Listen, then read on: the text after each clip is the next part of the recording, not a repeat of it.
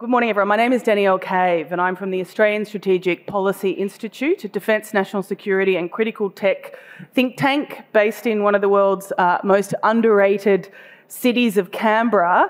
If you haven't been there, do put Canberra on your must-visit list, not right at the top, maybe second tier, third tier, fourth tier visits.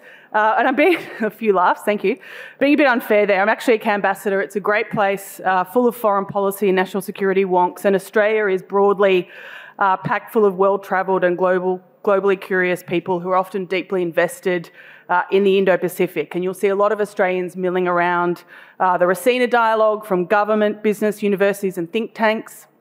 My think tank here is ASPI, a delegation of 6. I think we're larger than some of the smaller European delegations, and so we're here in force, which is lovely. Now, you guys have all made it to the almost, I think, last day of the Raisina dialogue, put on by the incredibly impressive ORF team. I do not know how they do it. It's like a marathon, but you're sprinting the entire time, and I can't keep up. But ORF do it so well, and I think the Indo-Pacific in particular is so lucky to have a think tank like ORF, and India is particularly fortunate in that respect. Our esteemed panel here today to my right is here to talk about a range of things, and we're going to try to cover as much as we can. We've just had 5 minutes shaved off, so it's going to be tight. We're going to try to talk about critical technologies, the information environment, and essentially what democracies can do, aren't doing, should be doing to set themselves up for a future, which in reality, the future is already here, in which critical technologies and information are reshaping the strategic environment, our public spheres, our societies, our economies, and will shape even further our future. So I'm hoping we'll get to some of these big discussions. It is a huge topic. I'm not going to read through everyone's bios. We don't have time. You have them in your booklets. You can grab them via your QR codes. What I'm going to do is I'm going to take 2 rounds of questions to our panellists. They will get 2 questions in those 2 rounds. They can pick and choose what they want. They overlap. We'll then go, I believe, to the young fellows for a round of questions. If we have time, noting we just lost 5 minutes, I'd love to come to the audience and take 3 at a time, and then we'll flick back to our panellists. So I'm going to run it a bit tightly. I apologise for that, but I think it's needed. On our panel here, we have India's Minister of State for Skill Development and Entrepreneurship, Electronics and Information Technology, so a very big and mixed portfolio there. Rajeev Chandrasekhar, so thank you for joining us. We have Frank Müller-Rosentritt, Member of Parliament for Germany, and I don't know if everyone's noticed, but Germany seems to have quite a big delegation here, so I feel like there's a really nice soft power, there's some sort of German soft power momentum going on here at Raisina. Leslie Miller is there next to the Minister, Vice President, Government Affairs and Public Policy for YouTube, so thank you for joining us, Leslie. Chris Lovejoy, right here, Global Practice Leader for Security and Resilience, Kyndryl. And then finally, we have Chief Cybersecurity Strategist Mihoko Matsubaru from NTT Corporation Japan, a huge company in Japan. So let's kick off. And what I'm going to do, Minister, is I'll start with you and then we'll waterfall down with this round and then we might go back like that and we'll see how that travels. And you've got the sort of home court advantage here. So the 2 questions I'm going to put to you and you pick and choose what you'd like to do here. What do countries need to do in order to excel in the area of critical technology competition? What can they do differently and how can they better cooperate to leverage each other's strengths? So that's option 1. Option 2, because this is choose your own adventure, how can democracies and minilateral groupings, whether that be the Democracies 11, I guess formerly the D10, or the Quad or others, do to help provide pathways for a tech-secure open societies of the future? So 2 overlapping questions there for you, Minister. One answer for, and you can choose whichever question that answer is aligned to. So thank you for giving me the lead on this, or the first question. So the way we look at it in India is very commonsensical. I mean, I don't want to pretend that there is some great, deep nuclear science-like thinking behind this. And the fact is this, that post-COVID, it is clear that the digital supply chains, the value chains, the innovation ecosystem, if you want to call it that, the critical technologies ecosystem is undergoing a deep structural change. A few years ago, we allowed, in a sense, a concentration of these technologies and these products and these supply chains around certain economies. We sort of blindly believed in the global economic system or the global system of trade. And we have realized post-COVID that those sort of hopes or those beliefs were not terribly sound. So I think the first is that there is this reordering of the, if you want to call it the semiconductor world order, the electronics world order, and the innovation world order that is underway. The second is no country is going to be able to do this alone.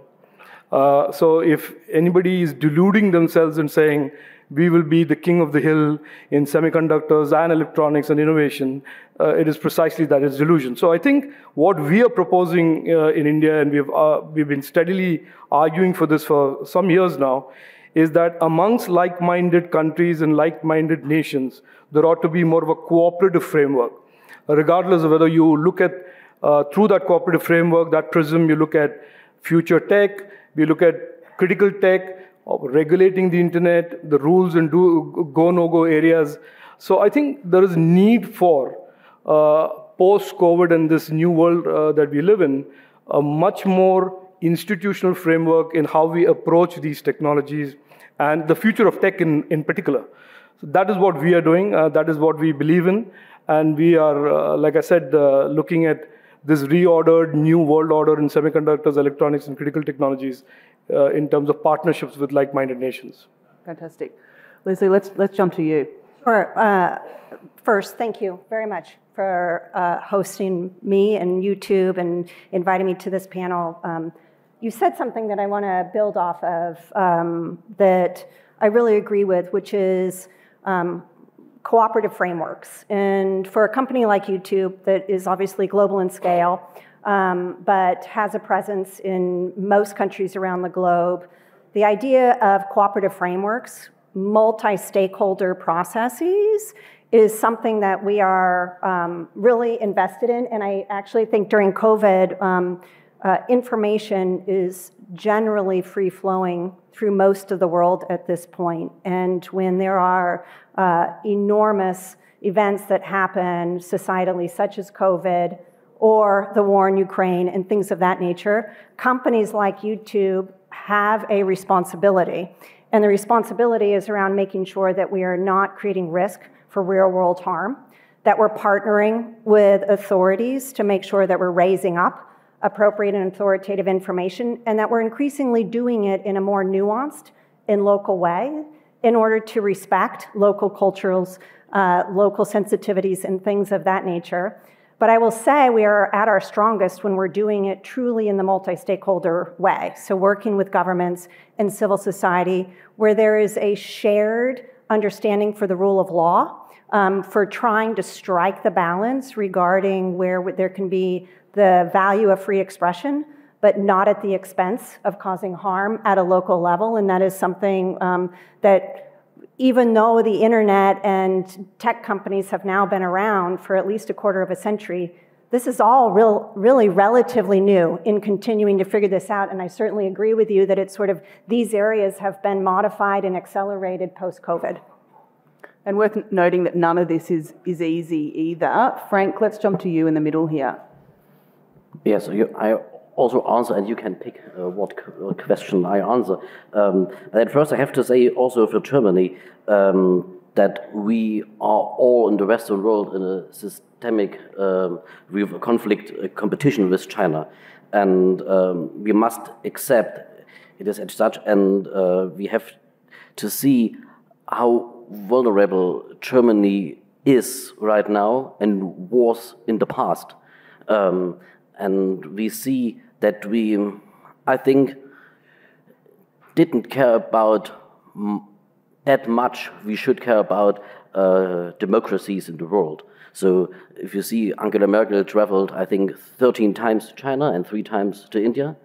We care about a lot of Russia, and now we see how dependent we are.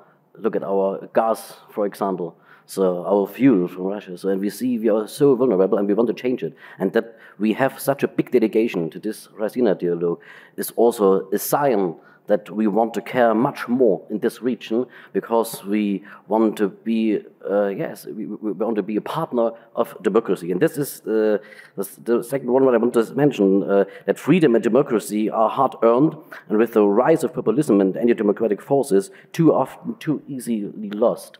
And that's why we must make every effort to safeguard the core shared values we hold dear, and strengthen the resilience of our democracies together. To strengthen our democracies clearly lies in cooperation. This is, I think, the most important sign what also should get out from this conference. This is cooperation. And I think when it comes how we can make it, I think additionally to the existing groups like the Quad, we need to campaign for a global alliance of democracies, including a concrete organizational framework. It should be founded by states as a club that makes it a central task to promote the rule of law and democracy, like you mentioned, worldwide, to live these values.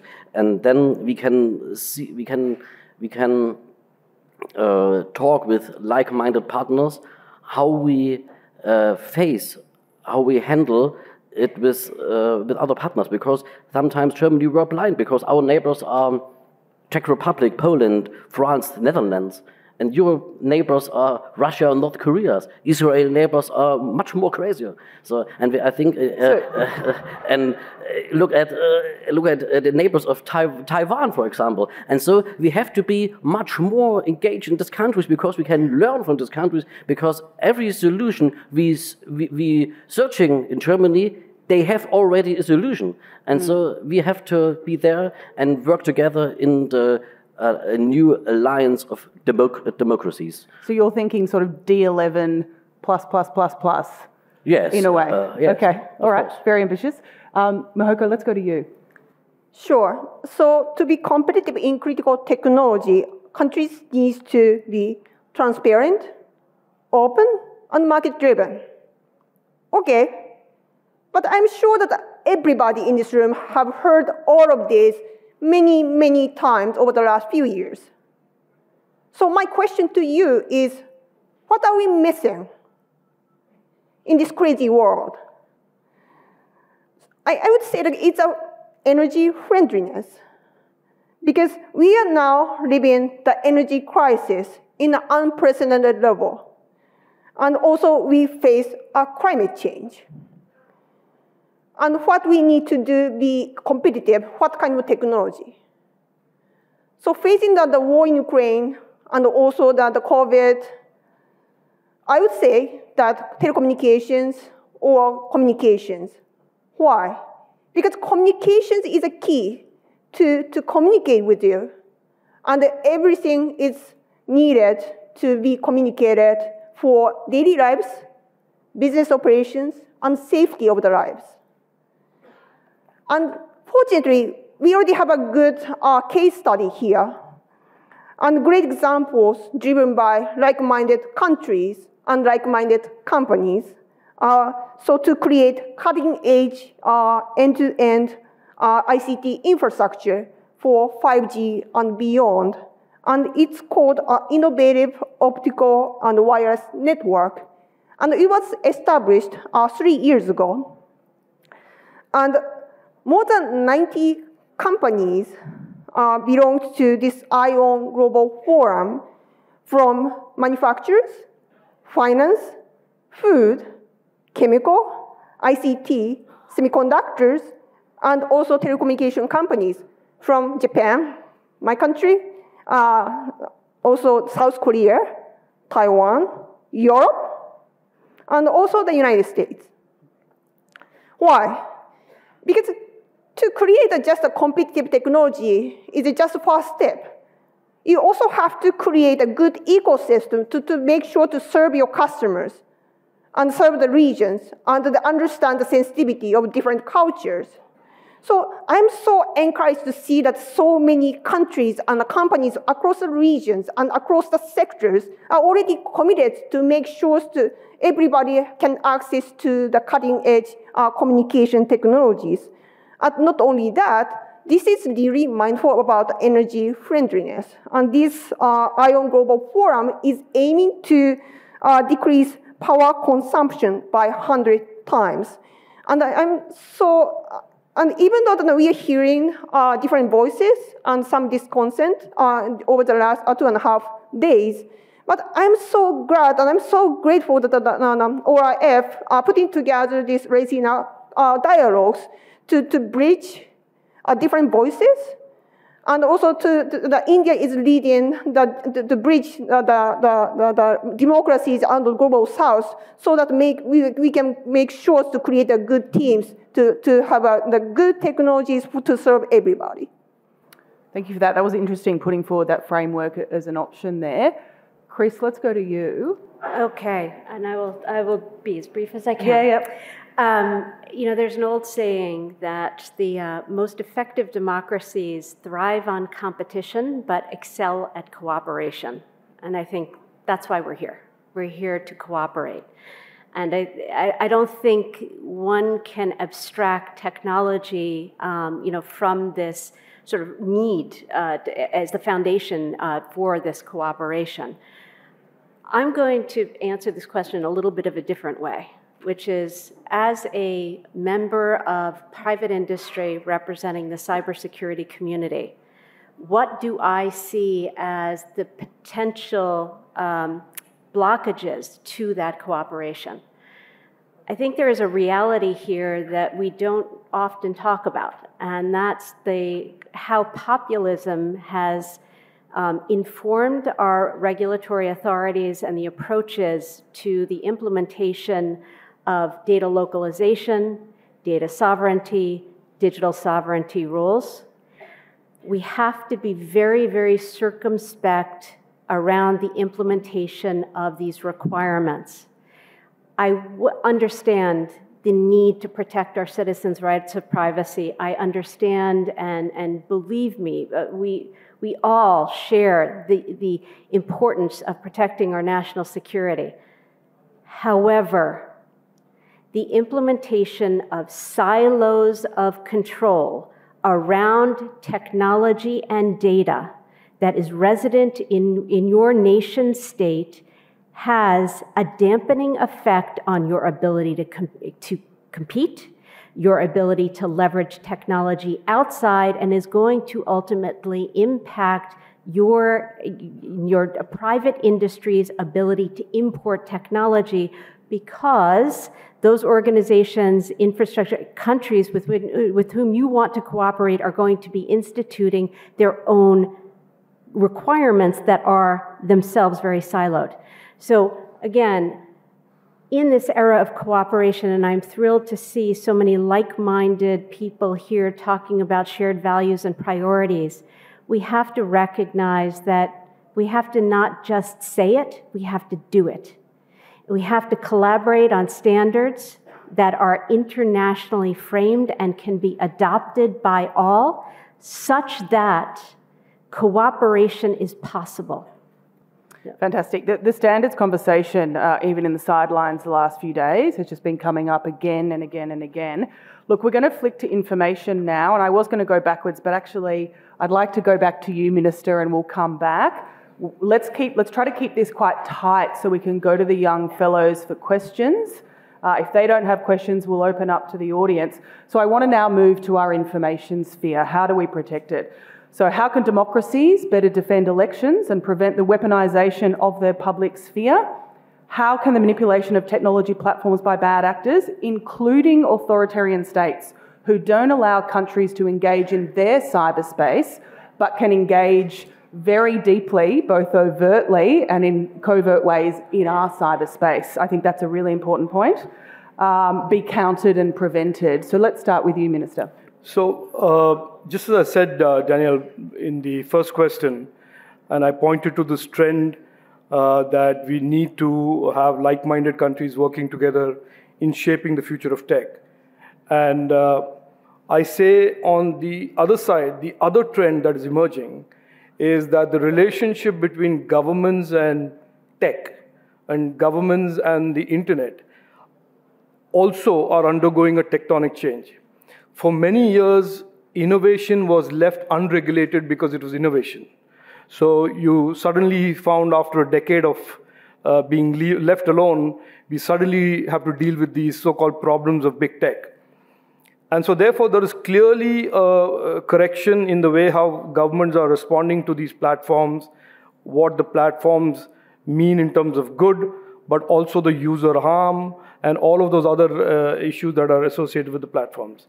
As far as India is concerned, we have squarely defined 3 boundary conditions around which we believe everybody should operate on the Indian internet, and therefore we hope with global cooperation those principles will find wider play amongst many nations, which is that the internet should be open.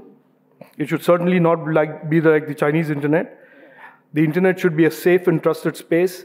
Very important for India because we have 800 million Indians using the internet. And by 25, 26, we'll have 1.2 billion Indians. And these are old, young, women, men, digitally very literate, digitally illiterate. So the internet being a safe and trusted space is an article of faith. It is a duty for the government to deliver to our citizens. And the third is this accountability principle, that regardless of whether you're a big tech headquartered in ABCD land or nation, if you do business in India, you have to be accountable.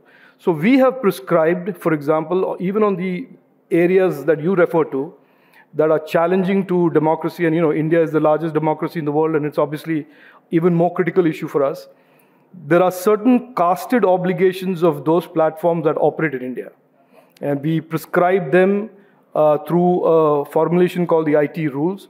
And we've got 9 categories of content and or information that are absolutely no-go areas for platforms. And there is a casted obligation on them that if they want to enjoy the immunity and safe harbor under our laws from prosecution and continue to pretend that they are not publishers, they have to do these 1 to 9 content issues being dealt with. Those deal with CSAM on one end, misinformation on the other end of the spectrum, but there's a whole series of other things. And of course, there's this predictable conversation about whether does it infringe on freedom of speech, does it infringe on privacy, all of that. But our contention is that the fundamental rights of Indian citizens we will protect, but at the same time, we have a duty to maintain that the internet is a safe and trusted space for all Indians. Okay. And I think that predictable conversation is an important one, right? We need to keep debating these issues, and you can see lots of different countries trying to navigate this space. Yep. No one is doing it, I think, perfectly. Good time for you to come in here, Leslie. Look, you're a very senior member of YouTube, one of the world's, if not the world's biggest video streaming platform. How does this look from your perspective? Yeah, again, I want to build off a little bit of what the minister shared in terms of operating a global platform.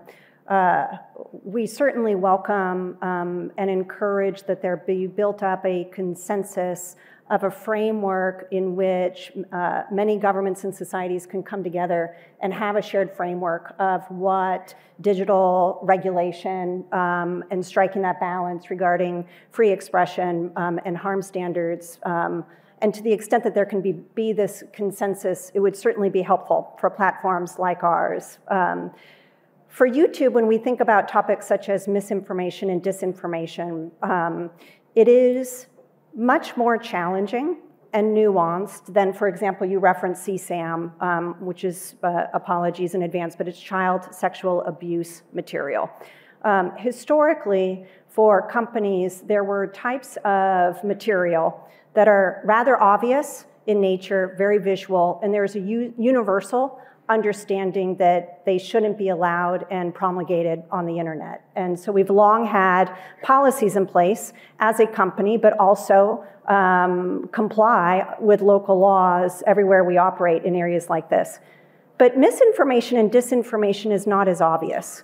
And so when we've thought about misinformation, we began to think about it in terms of if you just try and address it just as one term, it's nearly impossible So we've thought about it in terms of verticals, election-related misinformation. So we have policies in place whereby we will not allow content that provides misinformation around candidate eligibility, the date in which to vote, where to vote, the outcome of the vote, things of that nature. So we thought about it as a vertical and put policies in place that exist globally. We've also done this in the area of medical misinformation. So COVID, again, is a very clear example of this, and we launched several policies over the course of the pandemic to make sure that we were not participating in the trafficking of misinformation on this topic.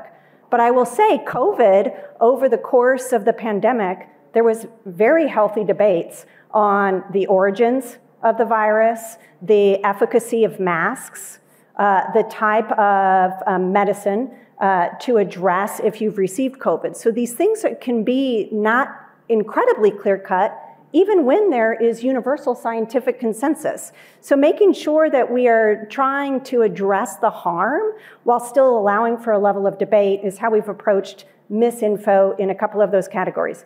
Disinformation, we think about slightly differently.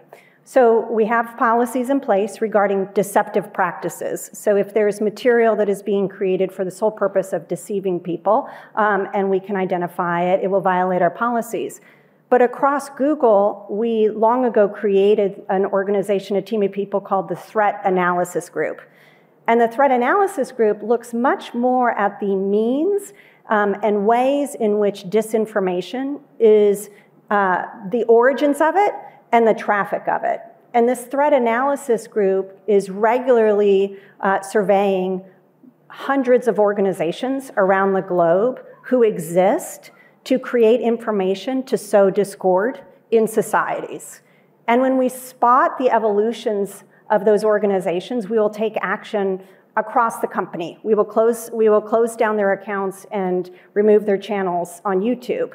But I will say that these efforts, they're sort of never ending, because every time we can assess or governments can identify and assess these vehicles for disinformation and pushing propaganda, many more entities pop up. So this is something that I'm sure other colleagues here on the panel, they can speak to, that this area of security is something that we have to continue to put significant resources behind, and again, work with governments on the evolution of those narratives and the intent. Yeah, I think, look, at ASPI, we track a huge number of state-backed disinfo and info campaigns in the Indo-Pacific, and I can tell you it is proliferating. Companies are not on top of it. Governments are not on top of it. I think it's getting to a space where we think the Indo-Pacific needs a sort of hybrid threat centre. It's at the point where everyone is struggling in lots of different ways and they're only seeing little pieces of it. So it's an interesting challenge. Look, we've got 17 minutes left. There's this giant screen that counts down the seconds and it puts a lot of pressure on you. So what I might do for the three of you, if anyone is desperate to bite into this topic, let's do it. If not, and you're very welcome to, I'd like to go to the audience for questions. Frank, do you want to bite into this topic very briefly? Only very briefly, yes. Yep. I think research, as you said, research is a very, very important thing. And we have in Europe the Horizon Europe. It's a very big research project, and I think we should enlarge it to maybe Horizon D11 or that we have Horizon Europe plus. Then we are faced to, especially in Germany, we are faced to fake news everywhere. And the war in Ukraine, the attack from Russia to Ukraine was prepared by fake news for many years.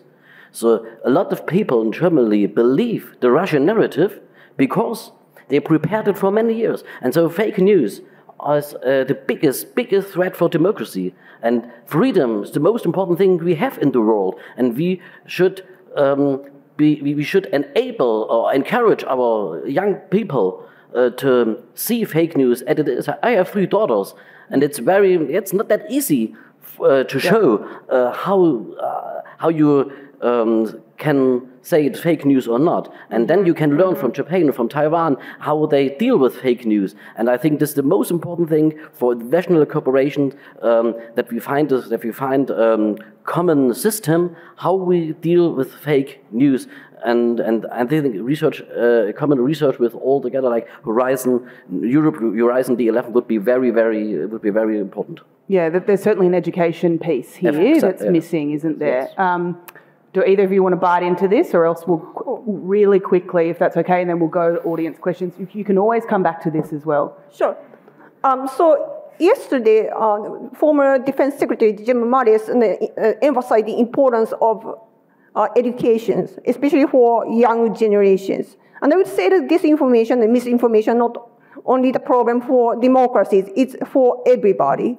And I think we can learn from Finland, because Finland updated its educational program back in 2013 to include a media literacy program. And they started to provide how to compare different sources to spot disinformation or misinformation. And also that they teach how to compare different sites. So like how easy to manipulate video clips, or how easy to Photoshop. And that way they can learn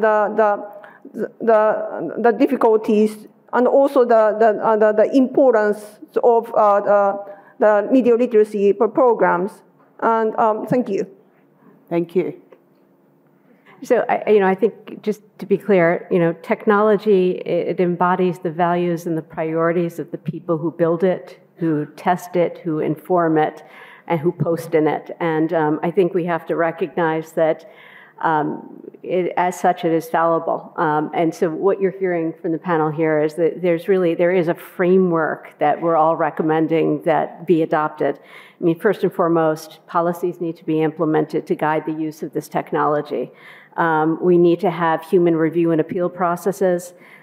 Third, we need to have literacy programs in place to help the individuals understand what it is that they're reading and understand the trustworthiness of the data. And then finally, research imperatives. Understand how people are influenced and understand how technology helps influence them. That's just the sum up. That was an excellent way to sum up that question. So, Raisina Fellows, are there questions at the back there? Let's take 2 or 3, and then we'll go to the broader audience for 2, and then it's you guys have a hard job of trying to pick through all of those. So we'll start with the Raisina Fellows. Hi, Minister Chandrasekhar, I wonder if you could comment a little bit on the importance of digital democracy, particularly in the context of some of the internet shutdowns in India and some of the TikTok ban and that sort of thing. Great question, and then we'll take another one. Thank you so much. I wanted to come back to something that you all were talking about earlier about the need for like-minded democracies to work together and to form frameworks. And I'm specifically interested to hear your thoughts on surveillance technologies, which would seem like a natural place to start to try to define what democratic use versus authoritarian use looks like. So I'm curious to hear from anyone who wants to take this. What it would take to create a framework of that nature, and if those conversations are ongoing, what are some of the barriers that we've seen up to this point? Thank you. Okay, that's a big question. Do we have a third question from a Raisina Fellow? If not, we'll jump to the 2 gentlemen and the woman here. Okay, let's jump to you 2, and then we'll finish over here with you.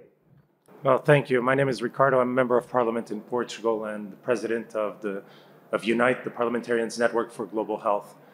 Currently present in 95 countries, and I want to address the digital divide. We know, particularly looking at sub-Saharan Africa, that only 83% of the population have access to a phone. Of those, only 13% have access to a smartphone, and of those, around only half have ever had access to the internet. And from a health perspective, the further away someone lives from a health clinic, lesser is the probability of actually having access to a smartphone and access to the internet.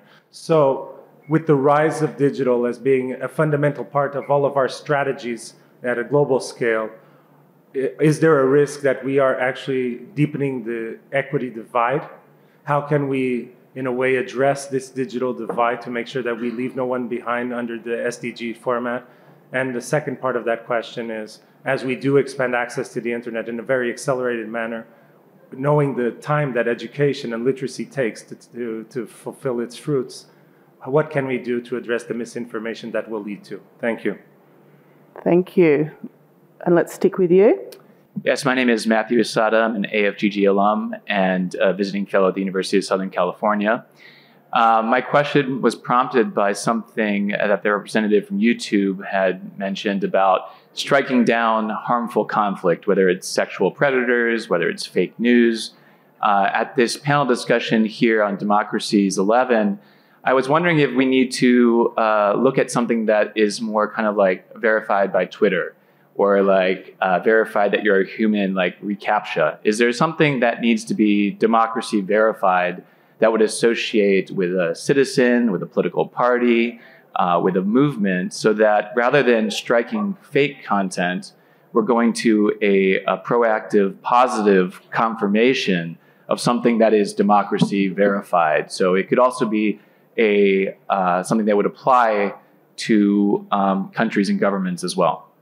Food for thought. Okay. Thank you very much.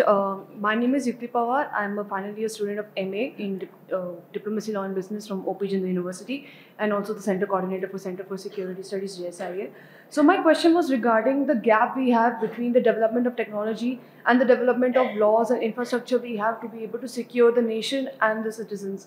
So we have laws right now, but is it enough to be able to bridge that gap and protect the critical information and technology the countries have for their own security and for the security of the citizens?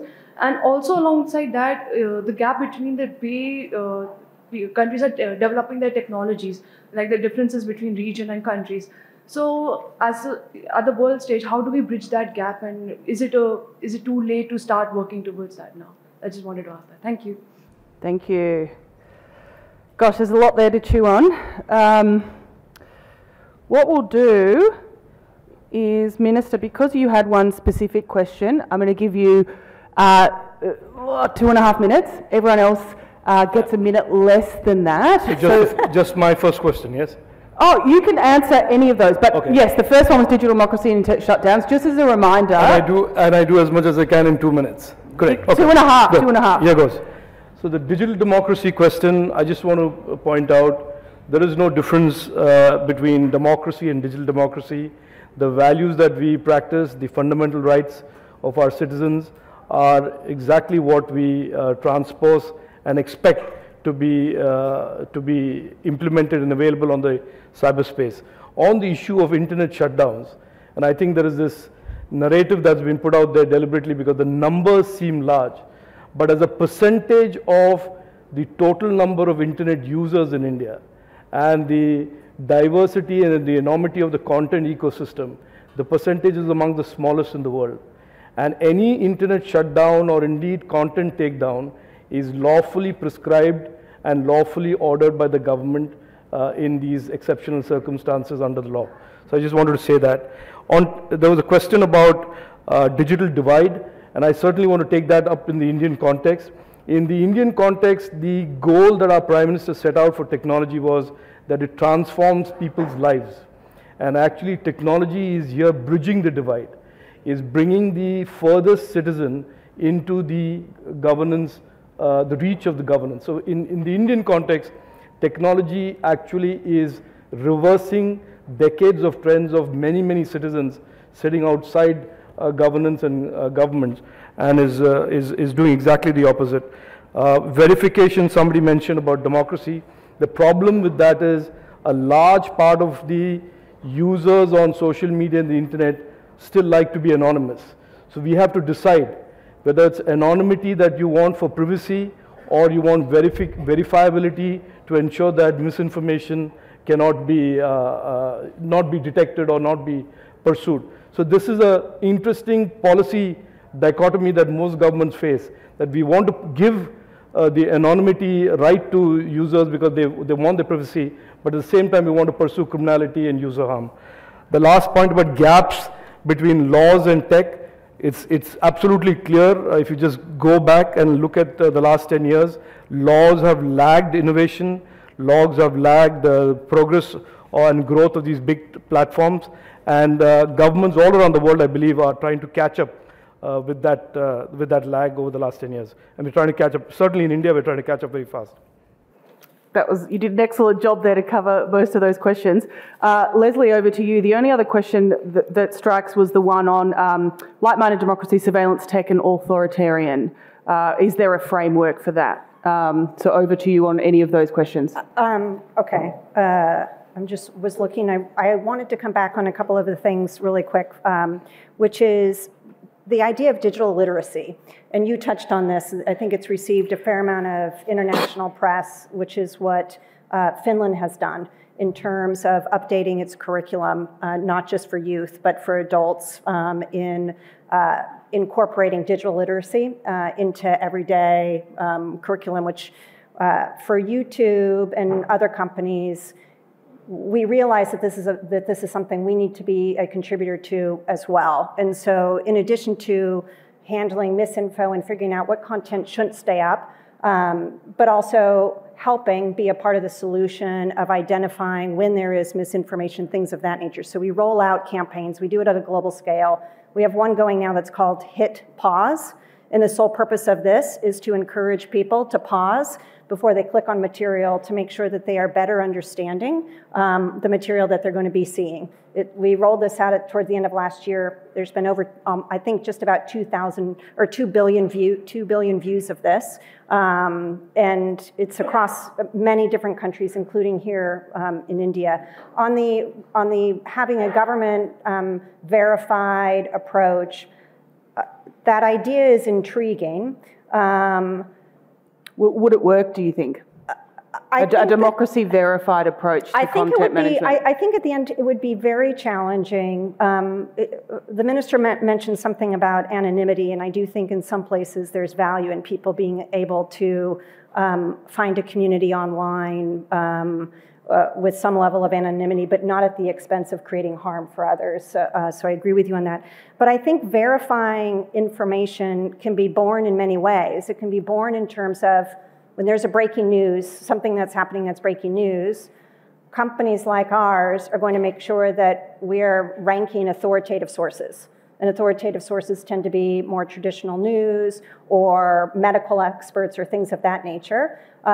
We also make sure that you can see that the content is coming from somebody who's been verified and things of that nature. Whereas just think about the amount of content that is created any second or any minute across the globe. I just can't imagine technologically an ability for a government sponsored verification of that information at the pace in which it would need to happen. But I like the concept of it because we need to keep trying to find ways to do something like that, but I'm not sure that may be the exact right answer to it.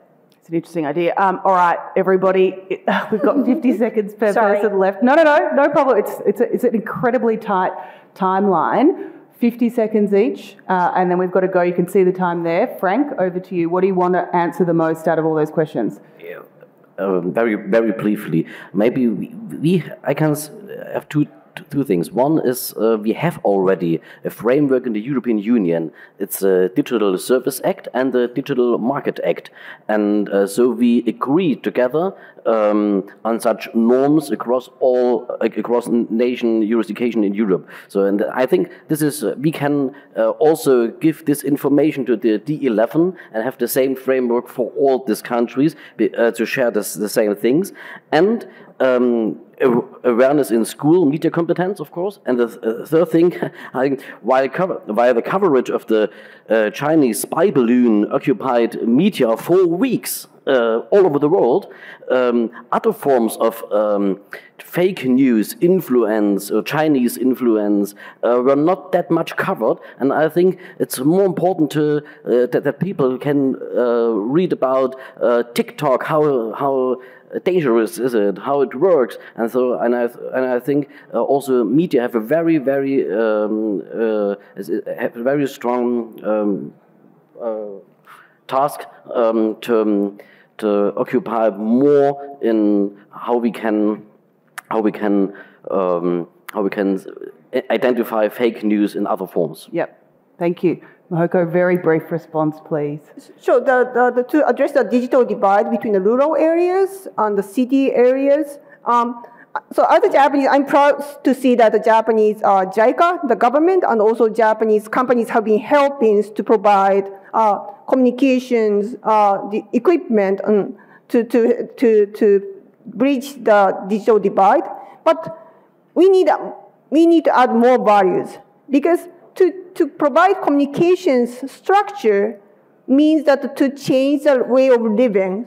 So you also have to provide like roads and transportation so that you can make sure to provide supplies and maintenance service in a smooth manner, and also cybersecurity too. Perfectly brief. Okay, finally. One thing I'd like to do is point out a program that India is running. It's called Cyber Rakshak, as a way of describing, how important grassroots programs to teach cyber literacy are. So, in a week from the Women's Equality Day, I wanted to just point out that this program is all about training young women in rural areas to be cyber ambassadors for their communities by going through an abbreviated cybersecurity curriculum. Again, misinformation, disinformation, it's the flame. Ignorance, it's the fuel. And in order for us to really address this issue, we have to address it at the root. And I think India is doing a great job of dealing with the issue, as well as creating some women's equity. That was an excellent way to end, Chris. Let's thank our panelists.